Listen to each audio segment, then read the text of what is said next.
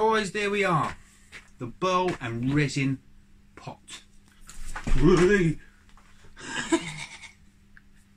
Nearly lost it. Every week, every single week I do that. Never mind. Anyway, let's start that again. Here is the Burl and resin pot. Done a small little design in the top.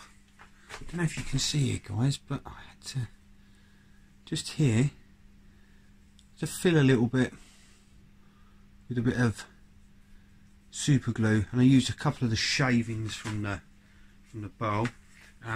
Reason being, guys, is that I mixed, when I set my timer for the resin project, my battery died on the phone, so I ended up sort of estimating the time I'd had the stuff mixed, and I was probably right on the brink.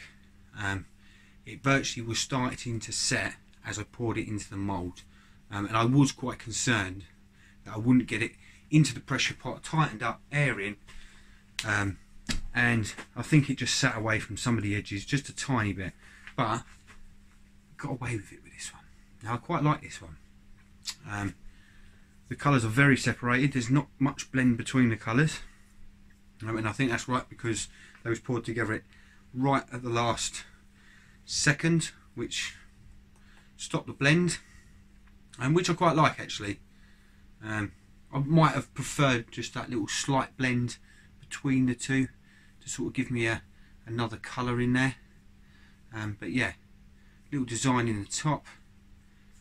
Bottom still needs cleaning up. There's the inside of the pot. Well, I hope you like this video, guys. If you did, please hit that subscribe button and that like button, and if you're feeling really generous, that share button. That's it for this week, guys. See you again next week.